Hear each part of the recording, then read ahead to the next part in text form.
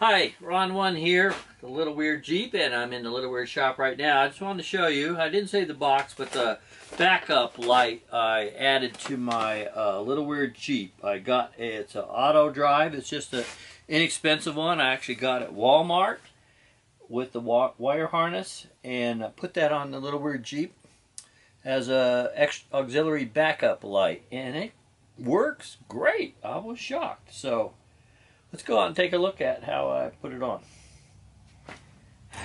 Okay, here's what the light looks like. I put it up on this Cargo Master rack right up here. It's a 6-inch LED wide angle.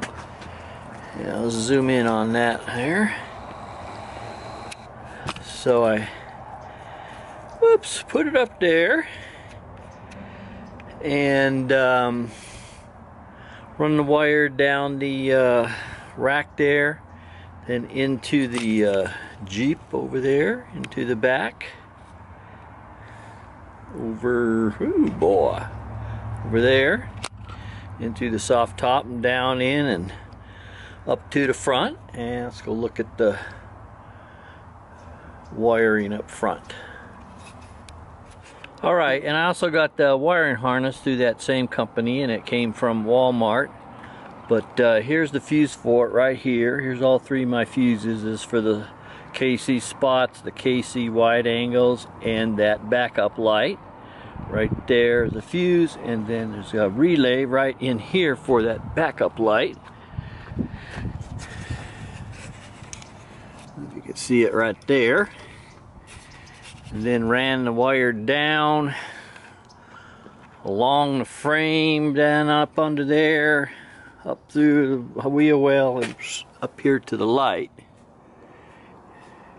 Okay, and then for the switch, I ran the wire up, took this little side piece off, run it up in there, and put it on a switch right here with my KCs. And this is the switch for the backup light. Believe it or not, they use the same switches that KC does, so I got all three in there. That's my spots up front.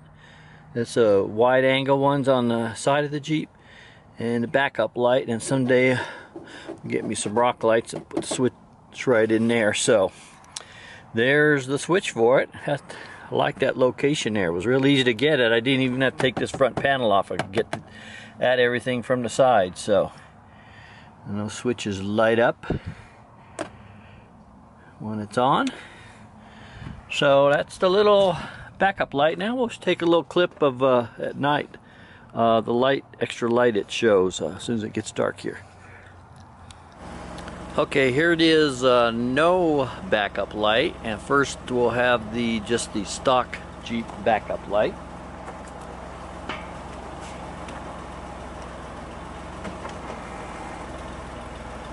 So there's the stock Jeep backup lights. Now we'll add the auxiliary light. See what a difference it makes. Whoa! Now I'm going to turn off the Jeep stock light. Put back in park. And that's the auxiliary light, so you can see the difference. And there's a little dark spot there where the light doesn't get past the spare tire, but if you look through the rear view mirrors, which I'll give you a shot of that, it lights up on each side. Great for when you look through your rear view mirror for backing up. Here's looking in the rear view mirror. Here is with the backup lights, stock backup lights, and now we'll flip on the auxiliary light. So as you can see, when you're looking in the mirror back, boy, that really adds a lot of light to see what you're backing into. And I'll go over here to the other side. See how bright it is there with the auxiliary. Turn the auxiliary off.